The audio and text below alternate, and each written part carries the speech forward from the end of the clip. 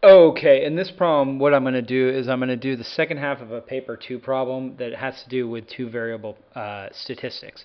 So this goes over a lot of the different things that you need to know for two variable stats, and it shows you how to use a calculator and things like that. So pretty good problem. It says at the end of the year, only 7 of the female science students sat examinations in science and French. The marks for these 7 students are in the following table.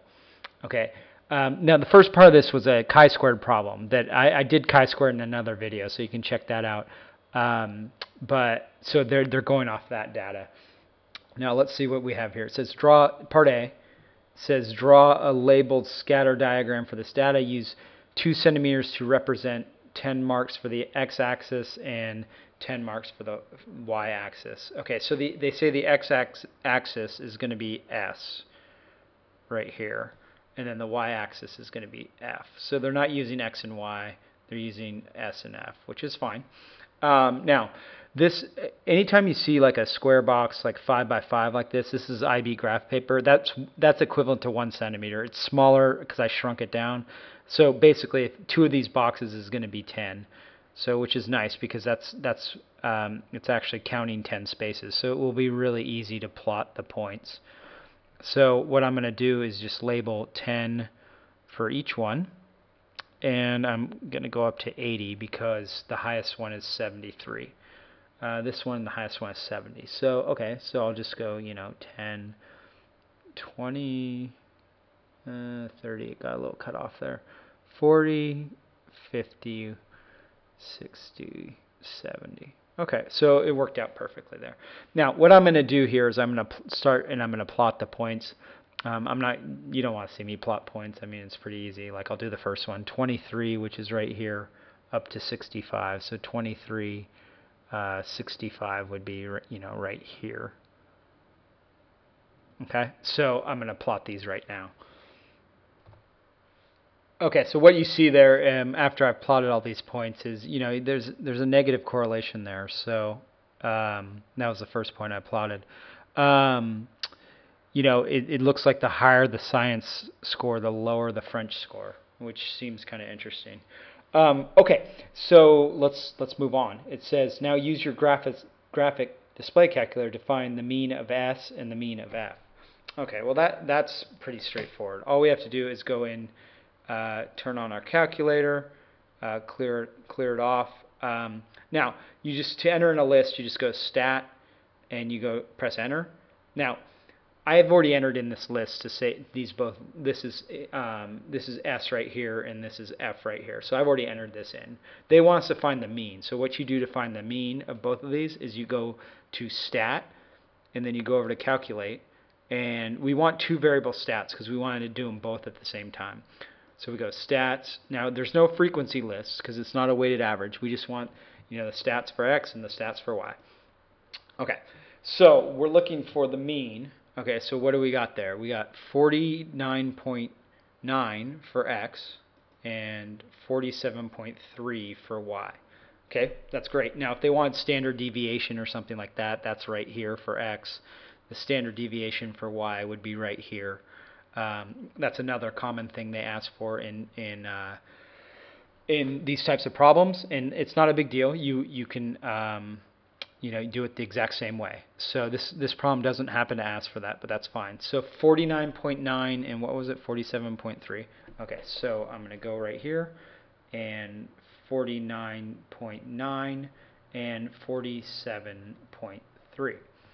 Okay, now they want you to plot M, which is basically the midpoint, on your scatter diagram. Okay, so let's do that. 49.9 is almost 50, and then 47.3 would be just right up here. So I'm going to go, with this point right here. And we'll just do M right there. Label it M. Okay, so now it says use your graphic display calculator to find the equation of the regression line of S on S. Okay, no problem. So we'll just go back to the calculator. We already have everything entered in. So again, we'll go back to stat. We'll go to calculate. And this time, instead of 2 variable stats, we'll just go down to linear regression. And that's going to give us L1, L2. It's good to enter your list in L1 and L2 because then you never have to change this stuff. Calculate. and we have ax plus b. So a is the slope, and b is the y-intercept, or a is the gradient, b is the y-intercept. So negative 0.619 plus 78.2. Okay, so, f is the y here. We got to put it in terms of f and s. So f equals negative 0.619 s plus 78.2. So that's our linear regression line right there. Okay, so part E here says, now draw the regression line on the scatter diagram. Okay, so let me get a different color here. Okay, so we have to draw this. Now this is the y-intercept, 78.2.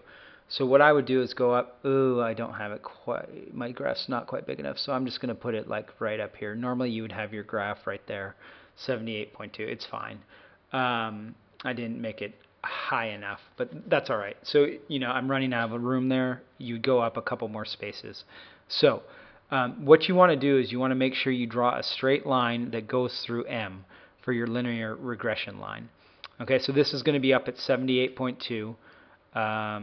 And then what you're going to want to do here is draw a straight line. Now, I'm doing this with a stencil. It's not going to be straight. Use a ruler on your test. I'm doing the best I can here. I can't use a ruler on a stencil. It's hard. So I've tried. Boom. Okay, so not too bad. Whatever. So there's your line of linear regression. And this should be up at 78.8. So, it should be just a touch higher. But that's all right. You get the general point of what your regression line looks like there. Okay, and then for the last part of this, it says, Carletta's mark on the science exam was 44. She did not sit the French exam. Estimate her mark for the French exam. Okay, well, that's what the whole point of the linear regression line is. You can estimate. So we're going to estimate her French exam by just plugging in 44 for S. So it's going to be negative 0.619 times 44 plus 78.2. Okay, so we will break that out on a calculator, nice and easy. Let's get out of here. So we do negative 0.619 times 44, and then we'll do plus 78.2. Okay, so 50.964, so that's 51 if you round properly. So, you're estimating that her score is 51. So, let's see if that makes sense. If her, science score is 44 right here, okay, what's her, French score going to be? So 44, 51. See, like it's perfect. It's right there. So, and even though this line should be slightly steeper, I just could not fit this graph paper on there. Sorry about that. Anyway, I think you all get the point. So let's do the last problem here. Monica's mark on the science exam was 85. She did not sit the French exam. Her French teacher wants to use the regression line to estimate Monica's mark. Okay, well, 85 is right here. If you were to estimate, it's 25. But the problem is, state whether the mark obtained from the regression line for Monica's French examination is reliable. It is not reliable in this case because 85 is outside the boundaries that we use to draw the regression line. Okay, so you want to be inside the regression line. Otherwise, we need some other high scores because it may have flattened out the regression line if there's more high scores. So, I mean, if she got, 100, the regression line would predict she'd get like a 10 on the French exam, which is not necessarily reliable. So it's not reliable, and it's because 85, the science score, is outside the bounds of the regression line. Okay. Now, that logic there is a little, I don't know, a lot of kids probably wouldn't get that, but just use your common sense. Look at how far this is going down. So if you use this equation and you put in like 90 or 95, it's going to have like a 5 or something. So and no one scored below like a 30 on the French exam. So there's a limit to how good this data is. especially with a finite thing such as taking exams, because if you kept going on this, eventually it would predict a negative result on your French exam, and you can't even do that. I mean, even the, I mean, if you don't do anything, you still get a 0, right? Okay, so anyway, I hope that helped you out. That's some two variable stats for you with the scatter plot. On your scatter plot, make sure it's neat. You'll have a lot more paper than this. You make sure you use a ruler. They won't award any marks if you don't use a ruler, for this line. So it's really important. And two variable stats. You just go to stat and calc, enter in your data, and you can get all this. And then from stat, you can also get the linear regression line. So anyway, I hope this helped you out. It's two variable stats. There you go. All right, take it easy. Late.